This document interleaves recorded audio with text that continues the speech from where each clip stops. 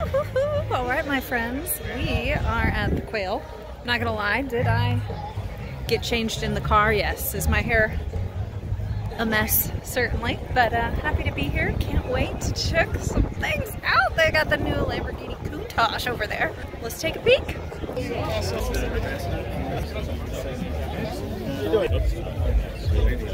Okay, well, what did we think of that? The Countach is hard to follow up. A V12 powered spaceship, but I don't know, it's gonna cause some ruckus. People are gonna love it or hate it. Let me know what you think.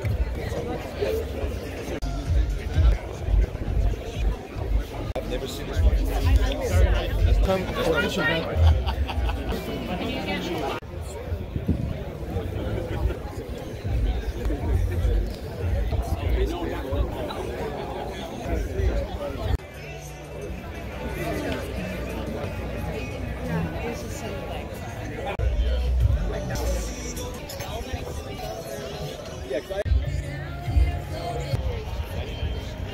Duesenberg, one of America's best early automotive manufacturers. This one's pristine. Now, E.L. Cord, owner of Duesenberg and Auburn and Cord, told his designers, his engineers, that he wanted a mini Duesenberg when they made the Cord. This is a 1936 Cord 810 with the coffin nose.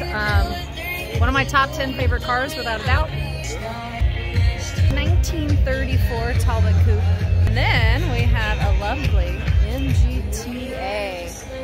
So MG cars started from Morris garages. Morris garages started by working on vehicles, and then they would eventually make their own vehicles, and then an offshoot started by Cecil Kimber would be MG cars, where they kind of made the Morris cars more sporty. And really, they're the reason I'm into cars too, because my dad's first car in high school was an MGTD. He had to work on it himself, and God, years later, I'm a mechanic's daughter, all thanks to an MGTD.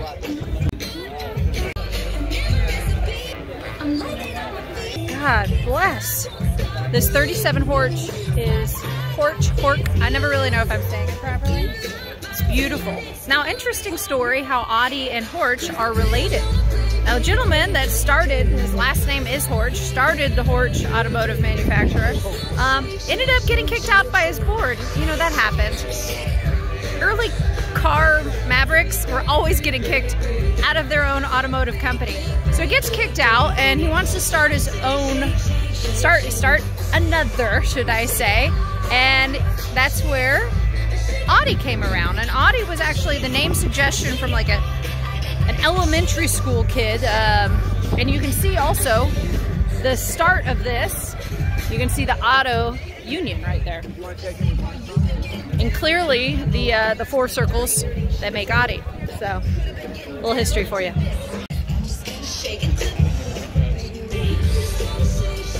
The Spirit of Ecstasy, Rolls-Royce's famous emblem, and probably one of my favorites. It's beautiful, yes, but I also like the story behind it. The figure, the individual, the female that modeled for the Spirit of Ecstasy was Eleanor Thornton. She was the mistress of Lord Montagu. Don't worry, Montagu's wife knew about it. She was okay with it.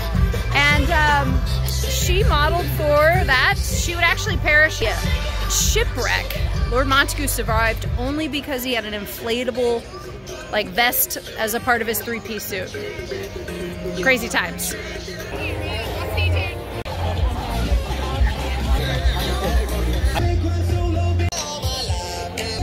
Okay, stop the presses. I'm kind of in my own car bubble sometimes with our mechanic shop. Cars just come to me, so I don't always pay attention to the news. But I had no idea Delage had a car coming out. Like, let's take a look at it because I cannot freaking wait. Woo.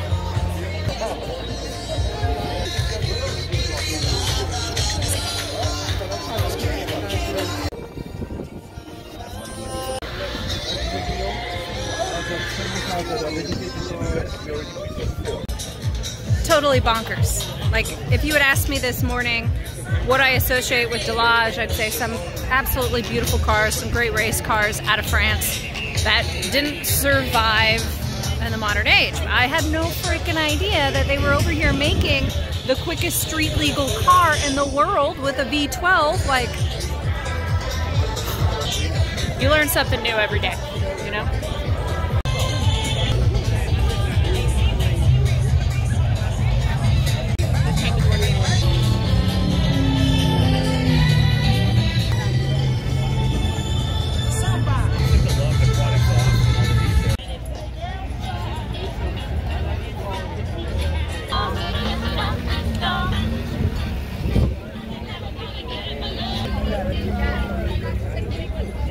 So funny story, I remember I was like 16, 17, reading Auto Week, and it gets really loud right there. And I remember first reading about the Pagani Zonda and being like, ooh, what is this? And then very cool to see Huayra, if I'm even saying that properly, in person. Very special. Little ladybug. Shit, now I'm gonna have to hold my arm like this until she's comfortable.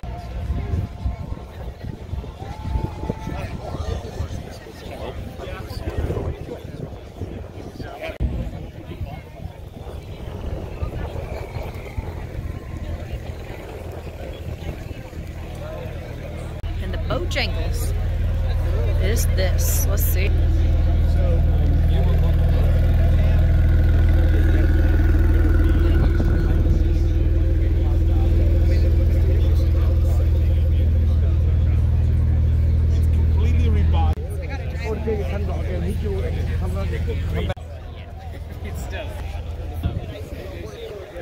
So I am an eavesdropping queen, especially around cars, and so the 959 right behind me.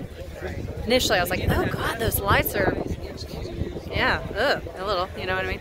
And I overheard the wife of the owner saying, oh my god, immediately I tried to get him to take the lights off, and he wouldn't, because they're factory. They were put in the factory.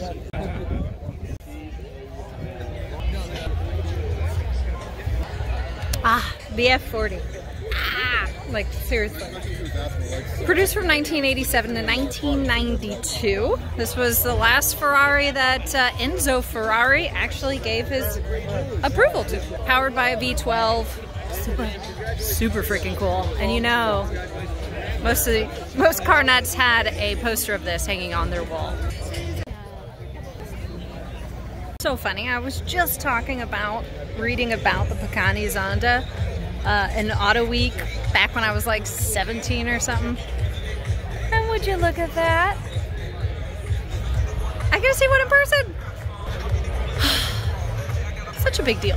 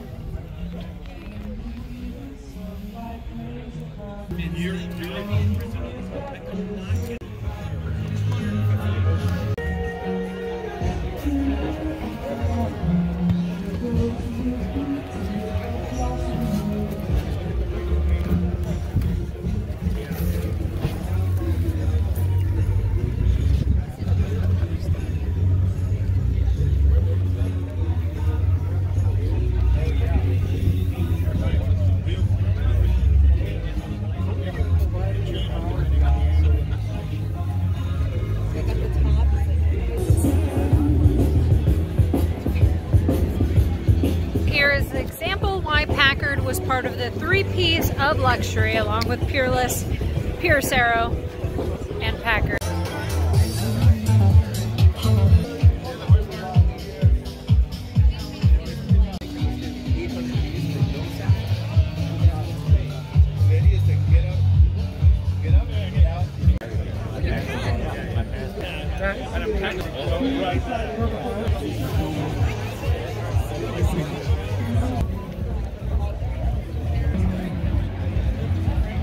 Sorry.